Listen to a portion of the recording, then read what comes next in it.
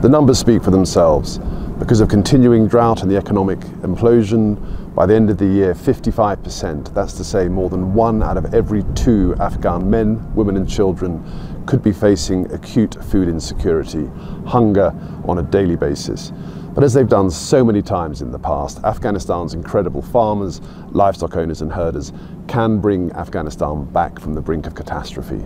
And that's why it's so important that FAO, the Food and Agriculture Organization of the United Nations, is able to continue providing farmers and livestock owners and herders with seeds, particularly wheat seeds, fertilizer, animal feed. Afghanistan's people need this, and urgently.